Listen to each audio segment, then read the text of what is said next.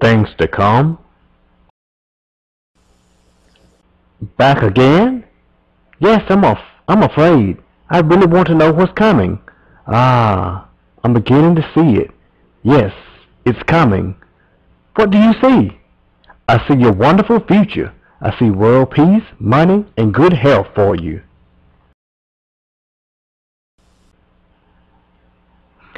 You're a big fat liar. I'm dying of cancer. I've been fired and evicted.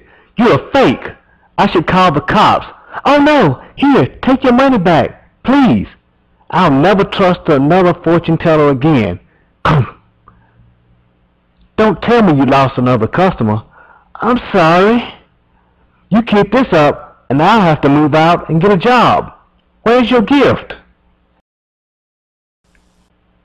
Maybe it's gone. Face it, Maria. Who really knows the future? I know a guy, but I hate him. He doesn't use a crystal ball or tea leaves or read palms. And worst of all, he doesn't honor our religion. Holy Mother of God! What does Father Diamond say about him? He warned me.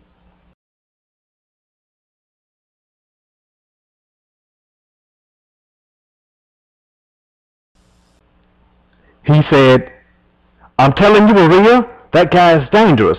Stay away from him. I promised him, but I went anyway. When I got to the door, I freaked out. I can't do it. I sensed a force inside. It was like it was waiting to get me.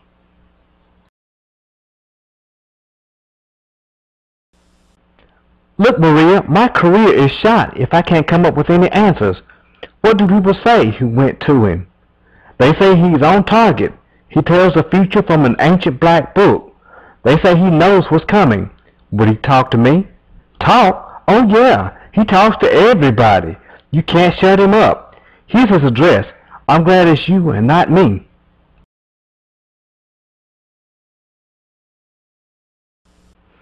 Hello, Mr. Rogers. I'm Dolores, and I'm interested in the future. Would you talk with me? I would be delighted. I've been told that you know what's coming. Is that true? Yes, indeed. I hope you can handle what I'm about to tell you.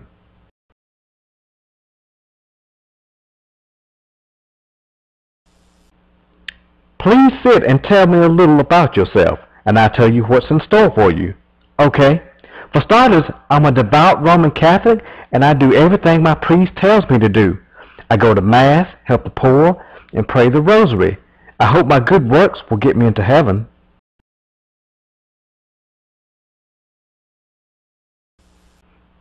I've got real bad news, Dolores. You are not protected. You're going to miss out on the greatest opportunity of your life. God warned us this would happen. He gave us signs to look for in His book. And the signs have come. Oh? What will I miss? God is really fed up with us. When God the Father's patience comes to an end, He will command, it's time, sound my trumpet. This is what will happen in a twinkling of an eye. Jesus descends from heaven with a shout, with the trump of God. To the clouds below, it'll sound like thunder. All the people throughout history who believe in Him will hear their names called. Some skeletons in the old graveyards will respond to God's trumpet. They'll change into new bodies and burst into the clouds, along with millions of others who believed in the Lord Jesus Christ. All those alive, with faith alone in Christ to save them, will join them with their new bodies to meet the Lord in the air. This way, His church is taken up in the rapture to become His bride. As we enter heaven, the glory and beauty we see will blow our minds. First we'll meet our loved ones with joy unspeakable. Then we'll face the judgment seat of Christ.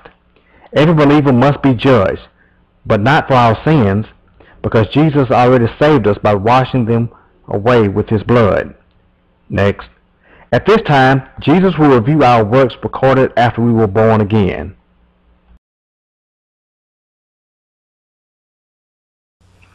Our good and bad works shall be tested by fire. If any good works survive, we will be rewarded with crowns. For those who love His appearing, for faithfully preaching the gospel, for resisting temptation, for the faithful church leader, and we will live in the heavenly mansions. Next, the wedding.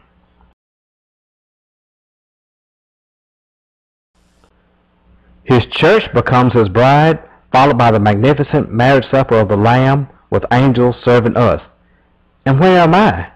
In deep trouble. While all this is going on in heaven, you'll be down here facing a nightmare. When the rapture hits, those left behind will panic, looking for their relatives and friends. The world will declare an international emergency. Finally, they'll come up with some incredible lie.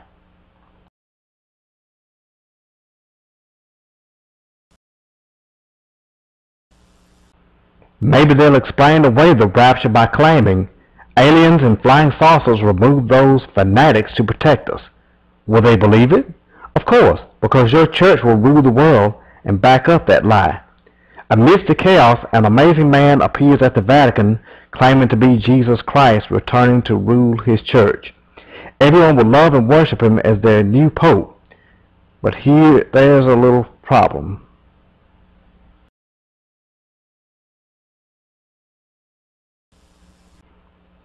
He's actually the beast. As Pope, this Jesuit general deceives everybody. Outwardly, he pushes peace and safety, but inwardly, he backs the sneak attack Russia and the Muslims make against Israel. Under papal orders, no nation is allowed to hinder this action. Israel gets no help from the world. Israel stands alone as the armies attack, but God smashes the invaders with giant hailstones and fire.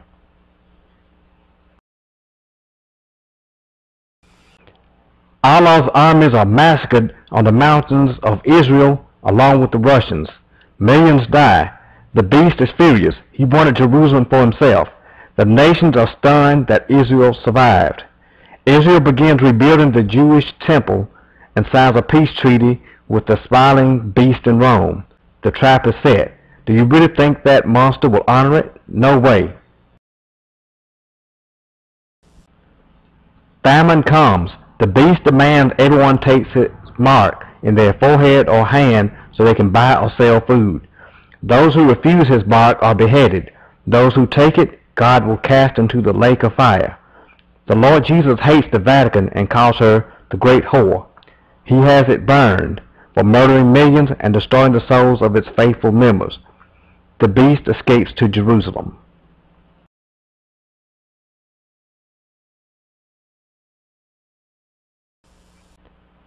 Satan enters his body. He defiles the Jewish temple by calling himself God. The Lord unleashes his wrath on the ungodly. The beast orders his armies to destroy Israel at Armageddon. It's payback time. 2,000 years ago, the Creator was sacrificed as the Lamb of God. The world shed his blood and laughed.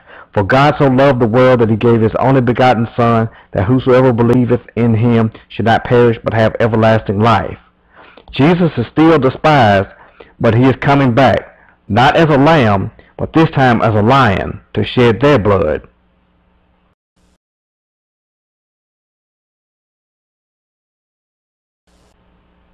When Jesus returns, he will show no mercy. The beast's armies are slaughtered. Jesus rules the world as Israel's Messiah and King of Kings. After 1,000 years, he will judge everyone who died in their sins.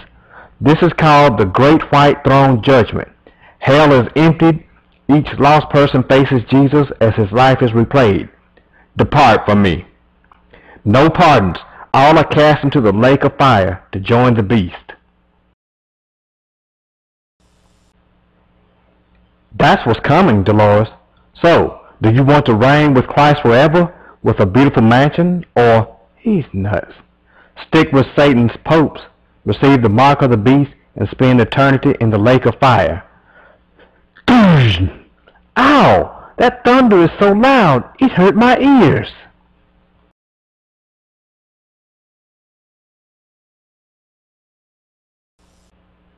Mr. Rogers? Where are you? Mr. Rogers? Where?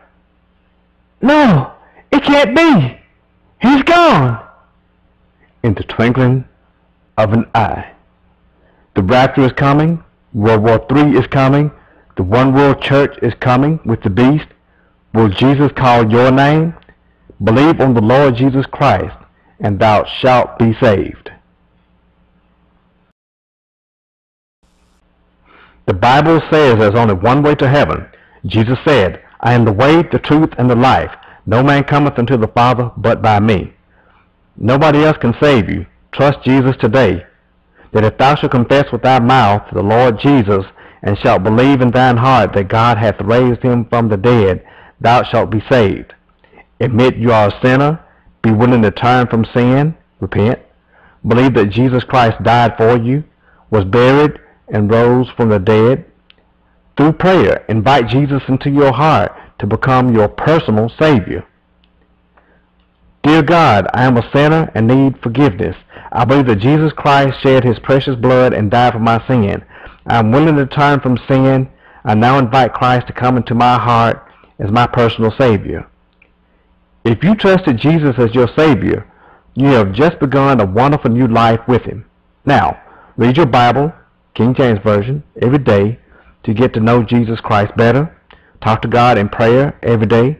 Be baptized, worship, fellowship, and serve with other Christians where Christ is preached and the Bible is the final authority. Tell others about Jesus Christ.